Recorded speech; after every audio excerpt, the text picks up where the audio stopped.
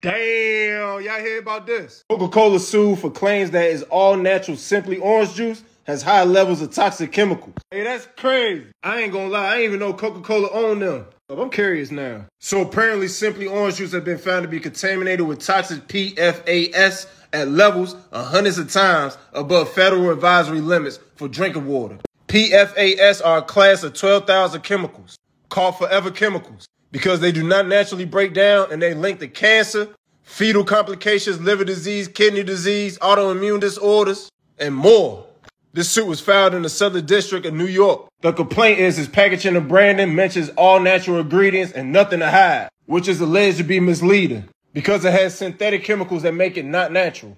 Damn, Slim. What's y'all thought on this? Do you even drink this orange juice? Do you even care about these claims? Comment that below right now.